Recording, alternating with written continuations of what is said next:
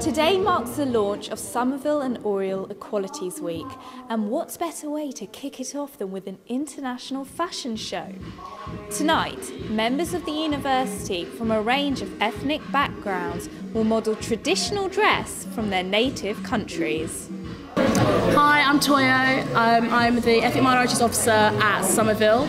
I'm a first year law student and I am the organiser of the International Fashion Show. So Toyo, what was the inspiration behind the show? I just felt like in the context of a student community where which isn't very sort of racially or culturally diverse, it's quite important to have some sort of platforms for people from different cultural identities to be able to express that.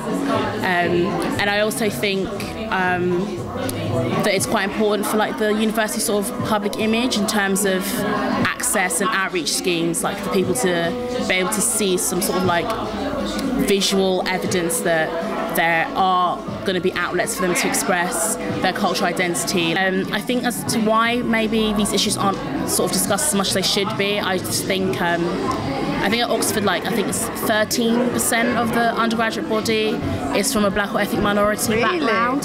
So it's quite a small number, and I think in that kind of environment it can be sort of easy to just sort of forget about race and cultural diversity, and to sort of forget about the fact that even within the small minority that, of ethnic minorities there is sort of a wide sort of variety of different cultural backgrounds and cultural identities.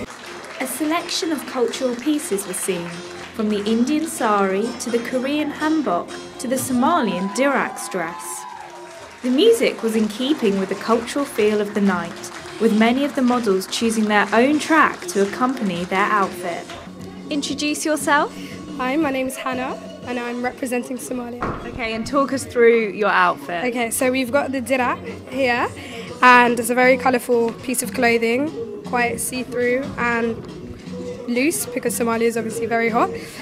So underneath the dirak we have the gorgarat, which is what you wear. It's like the underskirt. Wow! So yeah. But that in itself is really nice. Yeah, it's quite intricate as well. Yeah. You're meant to kind of normally wear it a bit higher. You can see the design.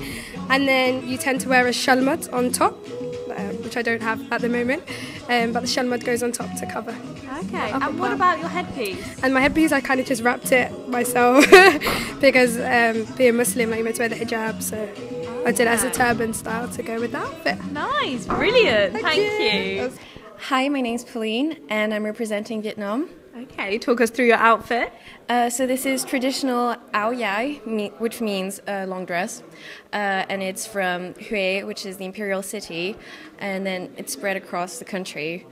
So now it's like the traditional smart dress that girls would wear at weddings, or my mom wore it at university, like throughout her time at university. It was the uniform.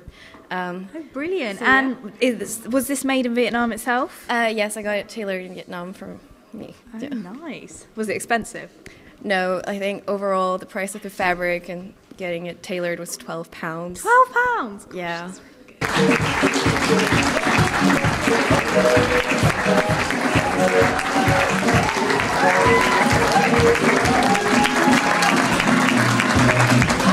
What has been a colourful, fun and fashionable evening has also been a fantastic way of promoting ethnic diversity.